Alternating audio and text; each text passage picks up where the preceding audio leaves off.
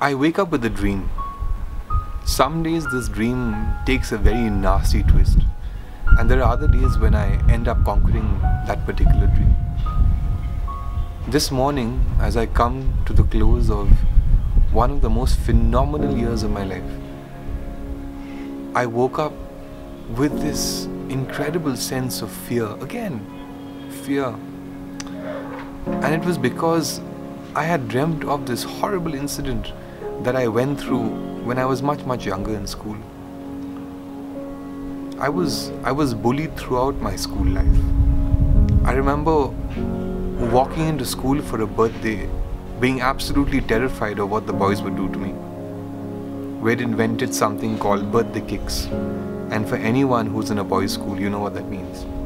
That means you get pulled by your left arm and your right arm and your right leg and your left leg, and you're kicked. You're kicked the number of times that match the age that you are. So on my 14th birthday, when I was in class 10, I was always been young for my batch. I remember being so scared to come to school, looking at the same boys who had grown up with me.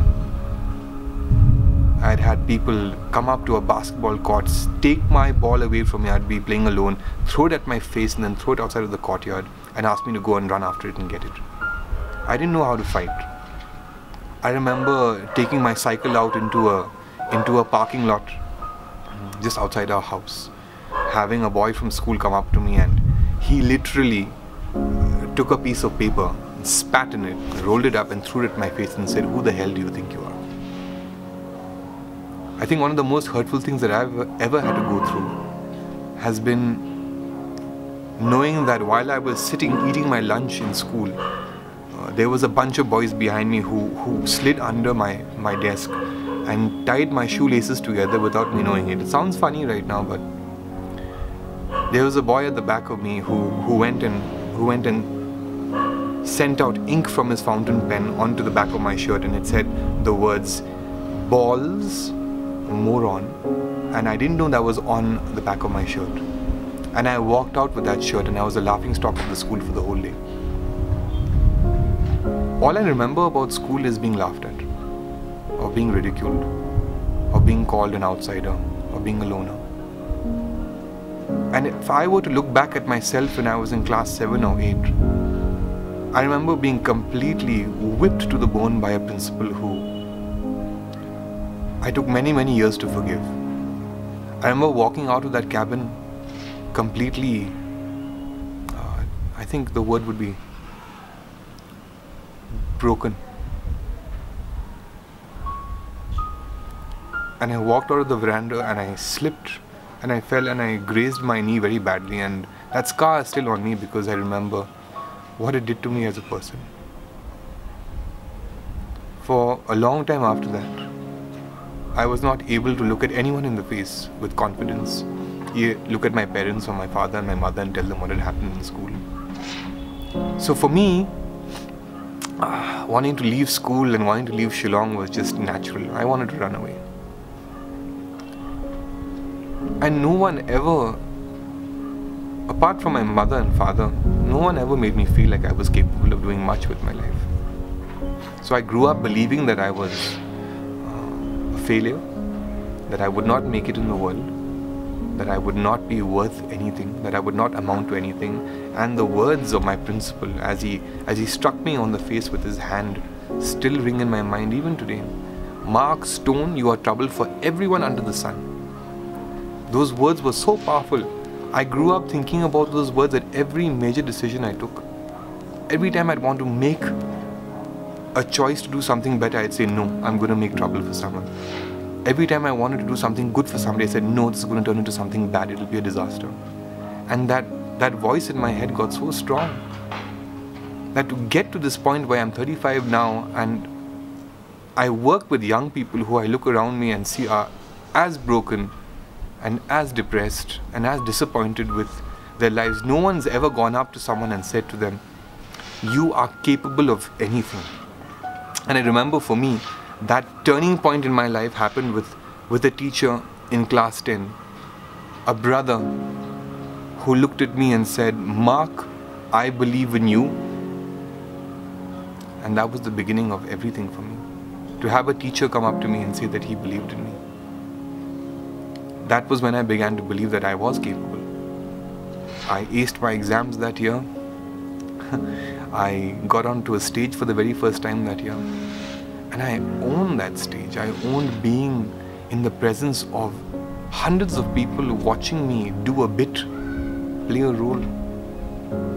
And I realized that for the rest of my life, what I wanted to do was speak to people and connect with people and just be true to every possibility that was lined within my being. This is a long shot. For me to run a company like Avenues is a long shot. I don't think anybody would have thought this was possible, knowing me then and seeing me now. So I woke up with this feeling of dread and fear in my heart this morning, and I wanted to record this message for the world to tell you, I was bullied in school. I was hunted down by people who said they wanted to beat me up after school hours. I was beaten by my school principal. I was a failure in my subjects in school. I changed my marks to prevent the shame of going home to my parents with a report card that was so poor. But I always knew deep down inside that I would do something with my life, and I wanted something more than just the mediocrity of what I was surrounded with. I had no idea that it would be in this space of helping young people shape their dreams and look at themselves for who they could potentially become. And if I knew back then that I would be here today, I would have been a little easier on myself. And I would have told myself what I will tell you. You are capable of anything. And you need to remember, as you head into a new year, you need to let go of the voices in your head that tell you you are not enough, and of the people around you who don't believe in what you are and what you're capable of. And as 2018 dawns on us and there's a new sunshine in our lives, you must know that the loudest voice in the room must be your own. And you must truly believe that as you head down your path, no matter how uncertain the outcome is, if you truly believe that you are capable of anything, and you follow that up with genuine respect for the people in your lives, and you follow that up by learning to let go of the things that are not important and that don't mean squat to the larger dream of your life, and you let go of the people that tell you that you're not worth it and you're not capable, and you follow that up with trust for those that do, and you follow that up with acts of courage, like stepping out of that front door, waking up on the 1st of January 2018 and saying, this is my life and I own this space. This is my home. This is where my soul comes home. And you and you and you can choose to believe in me, and if you don't, I believe in me, and that's enough. That is truly enough. If you are the loudest voice in the room, let it be known to all. Close your eyes. Breathe in the light of possibility. See yourself in the next 5 years and know you are capable of anything. That's it. You are capable.